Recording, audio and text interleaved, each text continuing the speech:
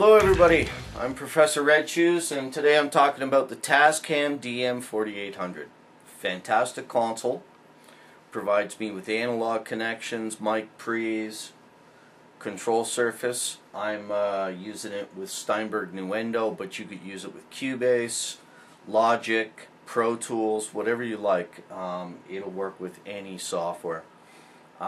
So what I've got going on right now is a little bit of control surface activity here. Let's just play a bit, and you should be able to see the faders doing what they're supposed to do.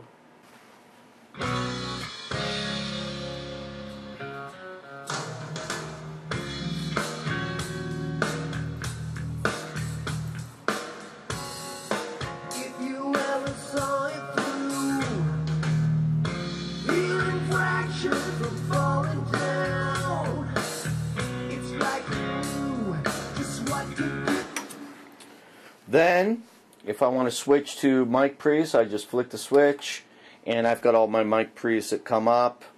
Back to control surface, lots of control, whatever it is I want to do. Rotary encoders, this works very well.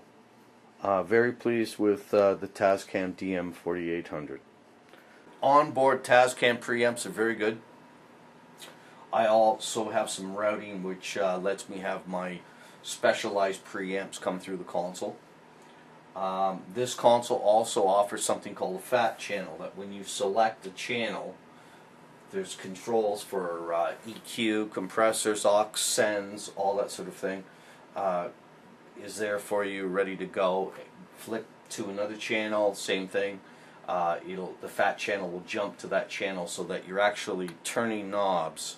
The console comes loaded with every kind of digital connection. There's ADAC connections, TDIF, the Tascam format connection, analog connections, and I highly recommend you also pick up the FireWire interface because it provides 32 channels back and forth with this console.